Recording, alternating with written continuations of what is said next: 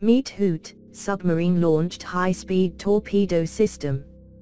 It is an Iranian super-cavitation torpedo claimed to travel at approximately 220 miles per hour, which is several times faster than a conventional torpedo. It can be launched from a ship against submarines or ships.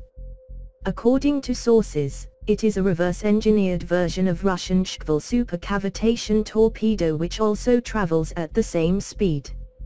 It has an operational range of 6 miles. It uses a solid-fuel rocket engine and is equipped with a powerful high-explosive warhead. Iranian officials claim that it has a very powerful warhead designed to hit big submarines, and even if enemy warship sensors identify the missile, no warship can escape from this missile because of its high speed.